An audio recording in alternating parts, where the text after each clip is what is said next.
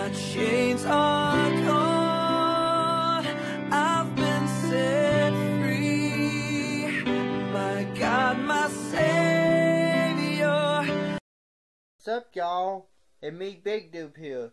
And sorry about the late upload, everything.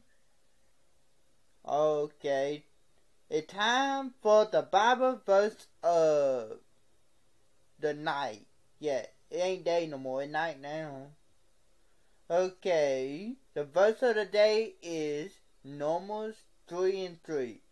These are the names of the son of Aaron, the priest which was anointed, whom he considered to minister in the priest's office. Okay, let's read two more.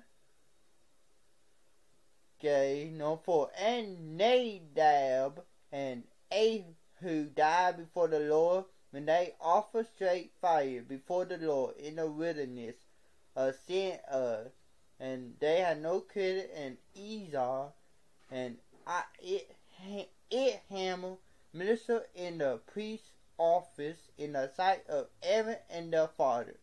Number 5. And the Lord spake unto Moses, saying, I'm going to read one more. Bring the tribe of Levi near and present them before Aaron the priest, that they may minister unto him.